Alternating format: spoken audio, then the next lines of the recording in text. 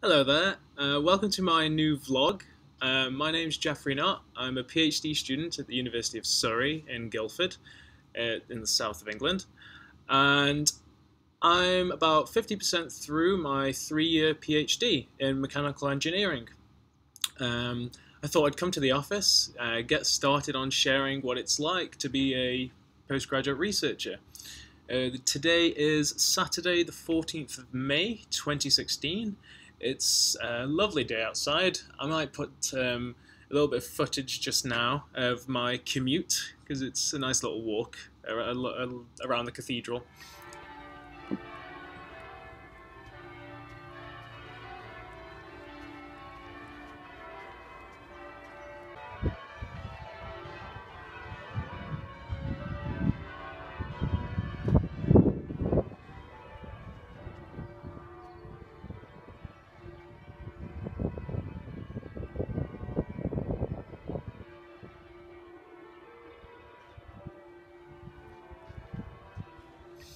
And I thought I'd start a vlog because I remember a year and a half ago, 2 years ago, when I was looking around for a PhD, um, there was a limited amount of information about what it's like to live as a postgraduate researcher. There are loads of blogs out there, but I feel like vlogs are easier to consume. I watch loads of YouTube videos, so I thought I'd give this a go. I don't want to write any more than I need to. I'm not a natural writer. It's been interesting trying to write papers because you find out more about things like how to structure a story. You find out what you can and can't do as a writer. Um, I also prefer to do a video because it's a lot more natural and authentic. It's a lot easier. It's a lot more information dense, I feel. Um, Another reason why I want to start a vlog was because I am publicly funded. So my PhD is funded by EPSRC, and this is the Engineering and Physical Sciences Research Council.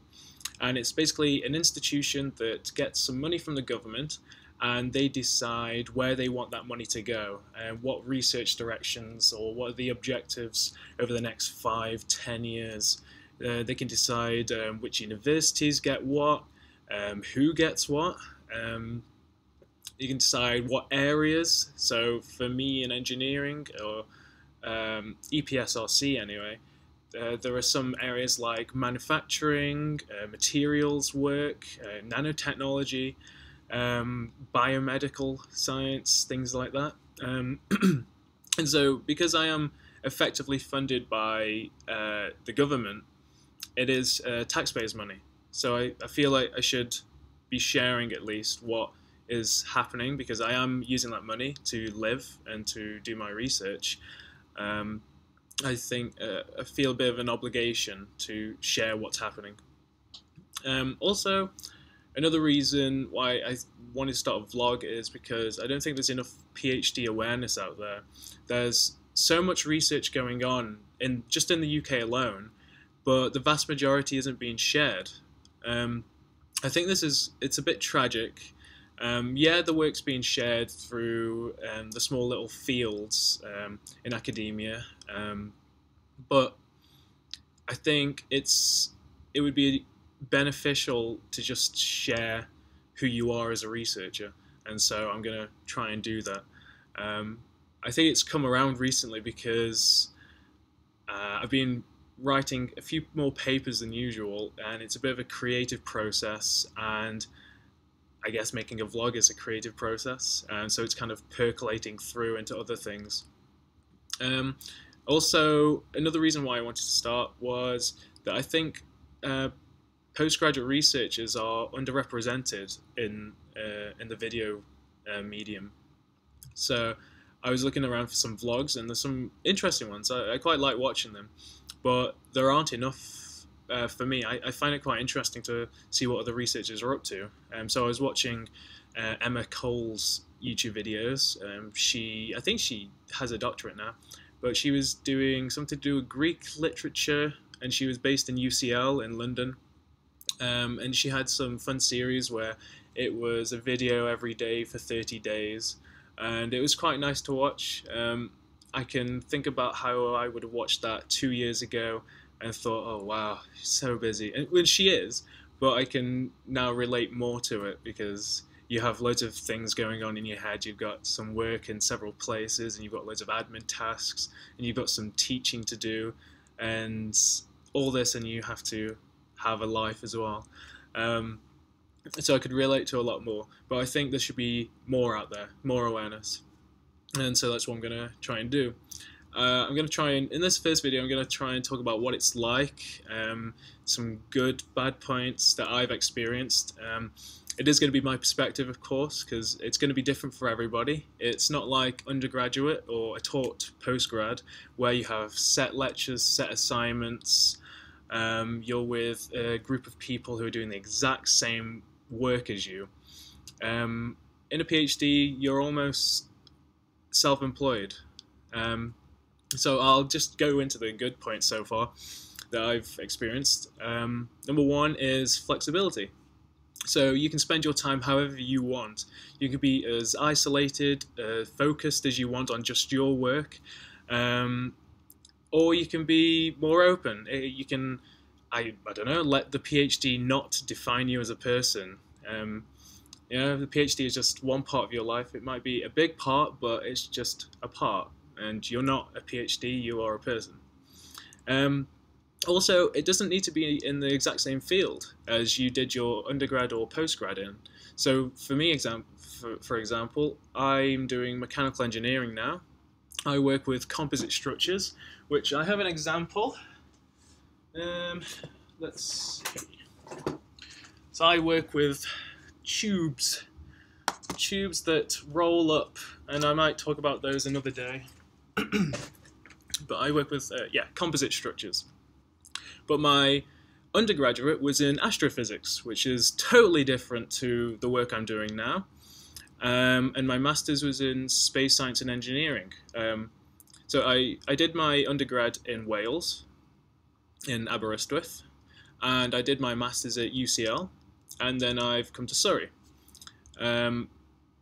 It's all about convincing the interviewers at your PhD interview that you are the right type of person, that you're self-motivated, that you're interested in finding new things out. There's no right or wrong answer in the interview. It's not like, here's a maths question. Well, this is what I found. It's not like an examination where you've got to have right, correct answer. You can be yourself, and yeah, it's a nice, almost informal chat at times. That's what I found. So another point I'd like to make is that it is paid. So for science, engineering type PhDs, you're paid for your work. So I get it in the form of a bursary, and in the UK they average between 13,500 to 20,000 a year. I think I've seen is the maximum, and it's a bursary, so it's tax-free. So you can use a. Oh, I'm getting notifications. Yeah, so it's paid. It is like a job. Also, one of the most important things I think about a PhD is travel. So you get to travel and share your work. I remember when I was applying to PhDs, I thought, okay, I want to travel, and I'm going to use this excuse as conferences to do it. And it does work. It's not just a holiday. You do work, but it's also good to extend the time you're abroad for. So my first conference, for example, was in San Diego, and so lucky to be doing it. I managed to get a travel grant from the Institution of Mechanical Engineers to help me with some flights and accommodation, and then you can get some more funding to help with things like food when you're there, just for the conference. So for me, the conference was Monday to Friday, and then I extended it a little bit more so that I could, I self-funded myself to go to Hawaii to, I don't know, basically have a whole day travel about. That's one of the best things about a PhD, is that you get to travel. You can try and find an excuse to do a conference in, I don't know, later this year I'll hopefully be going to France, in Toulouse, to do a conference. What else? And then I don't have any other conferences planned at the moment, but definitely get some more. Um, I think it is important to say that travel isn't just an excuse to do holidays. It is good to meet researchers in your field. You see these names on papers and they're on the other side of the world, but then you get to see them and talk to them and ask them questions about their work. It puts a person behind that name that you see at the top of that paper, which is really good. And also, I think travel, if you do traveling and you enjoy it, you know that it's a great character building experience. You see more about you see more of the world, which is it's good for opening your mind up to what's out there, which I think as a researcher you should be. You should be open-minded, I think. Okay, so next I've got it's fun. It is really fun, especially if you like curiosity-driven things. If you like intellectual stimulation, you like finding new things out. PhD, of course, is loads of fun. You get to attempt to create or write up something that no one has ever done before, novel research, and it's an interesting creative process because before the PhD I thought I wasn't very creative, and I guess that's because I'm in science and engineering, but it's actually the total opposite. Through undergrad and postgrad, you learn these set things, these theories, this maths, the physics, but then at PhD, it's almost like it's your turn to stand on the shoulders of giants. You get to create something new and share it. Yeah, I think that's it. So next I've got networking. So this is like the travel as well. And there's loads of websites out there now that are helping researchers get their name out. So there's things like ResearchGate, academia.edu, I think it is, LinkedIn, of course. I'm forgetting loads of others. There's loads of social media platforms out there just dedicated to researchers. And it's really good for building up your career in the future, whether it's in academia or as a professional afterwards, if you wanted to go into industry after a PhD.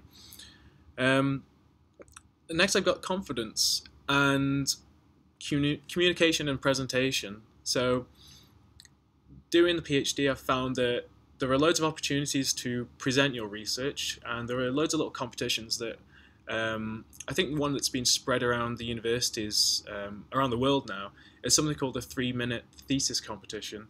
So this is basically a challenge where you try and explain what your work is to a general audience, so the general public, in just 3 minutes. And it's actually really fun. So you might be working with, I've got an example here. Let's see if I can find some work. So you might be working with loads of mathematics like that looks horrible. But then the fun stuff about presenting to the general public that I've found that surprised me is that you get to simplify it as much as possible, and it's almost a challenge to yourself. You don't use any jargon. You use I'm not saying the general public is silly or stupid, but you get to simplify it so that more people can understand it, and it's a great thing because research is about making something new and generating impact, at the very least, those two things. And if you want to generate impact, you've got to be able to explain what you're doing, the benefits, the reasons why you want to do it, its context, like where it fits in your field and maybe in society. And it's really good. So there are loads of presentation opportunities when you're doing a PhD, maybe in your department, at conferences, where you're presented to the more specialist people. It's really good skills to take through the rest of your career with whatever you do. Another advantage is that you get the opportunity to demo or teach or mark work from undergrads or postgrads. So I've done a bit of this and it's quite fun. I've done some demoing, which is basically in the tutorial sessions for some modules. I've helped with some mathematics and some engineering modules, and it's quite fulfilling. It surprised me at first because I thought, I initially thought, oh, this is really simple. I don't know if I want to teach this. But then when you teach it to an undergrad who's only known it for a few weeks, you realize, number one, how far you've come, and number two, you want to help others understand what it's about, because I would have known this mathematics for say 6, 7 years, and at the time I was in the exact same position as them, but now I've had it in my mind for so long that I think, oh, this is really simple, and it's nice to help undergrad students get to start that. I don't think I explained that very well, but it's quite fulfilling.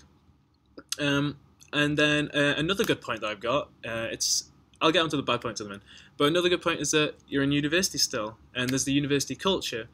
So like, if you're a campus university, there's loads of students everywhere, it's got a certain buzz or a feel to it.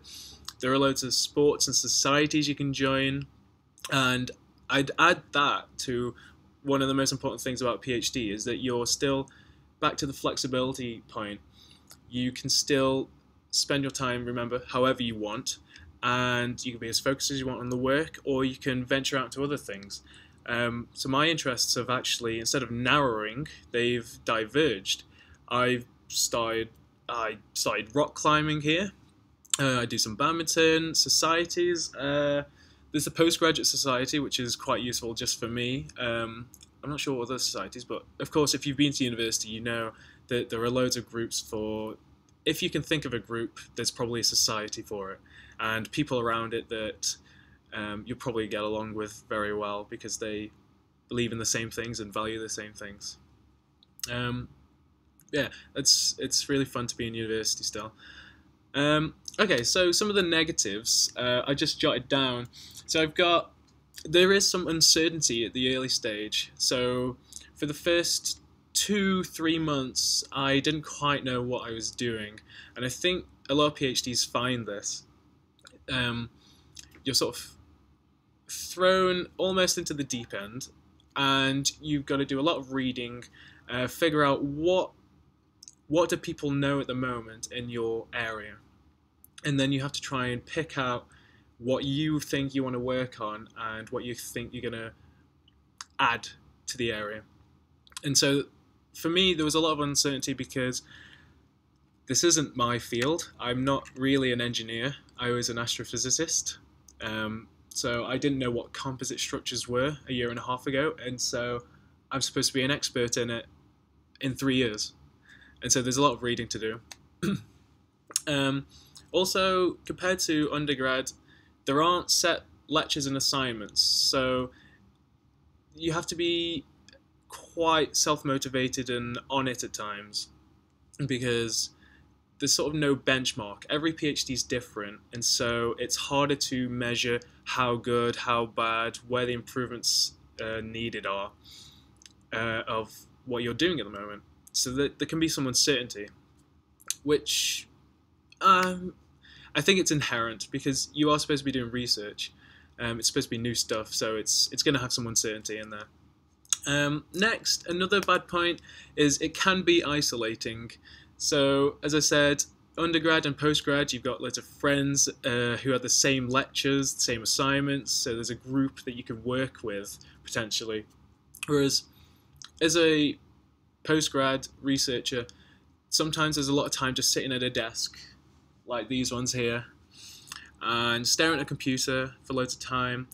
The next point I've got is back pain, because you are just sat down a lot, so that's why I think you should do some sports. Another annoying little task is doing admin. So here we're supposed to submit a report every month of like progress. It's quite short, it's like I think a page or two, just bullet points of what's happening. And then I also have every 6 months interim reports, which are a slightly bit bigger, more long-term planning, which it is useful to see what's happening, but then a lot of admin, you spend a lot of time doing emails and things like that you don't want to be doing as a researcher. It just adds that little bit more extra load onto the research, which is what you want to do. Another point is sometimes there's an overwhelming amount of work, and so you need to have some perseverance, and you need to be organized. So what I've found over the last year and a half is that it's really good to have little post-it notes of the work that you want to try and accomplish over the next day or the next week. Especially the next day, it's really good to like break tasks down, and everyone probably knows this already, break tasks down into bullet points and plan exactly what you want to do the following day, because then when you get to the office in the morning, you know exactly what you're going to work on and you're going to do it. Sorry, oh, I'm having trouble with the connection. Please try again. Go away, Siri. That said, I don't actually go to the office that much. I've only started doing it recently because I have a lot of computer coding to do, which I have to do on this computer. I think offices are perhaps one of the worst modern inventions ever, because they aren't exactly inspiring, are they? I mean, look behind me. I don't think anyone want to work in a place like this. It's just dull and lacking in anything inspiring. And as a researcher, you're supposed to be working on new research, new things that no one's done before. And I think that if you come to your PhD and you're forcing yourself to go to the office just to put the hours in, that might work for some people, but for me, it doesn't. I don't see the point in just doing a 9 till 5. I see the point in doing, okay, I feel like going in at 10 or 11 today, and then pumping out a few good hours of productive work where I could achieve a good amount of work in 2 to 3 hours, versus spending 9 till 5 just being stagnant in a place that's it's not perfect, I don't think. Right, so I hope you've enjoyed the video and that you got something out of it.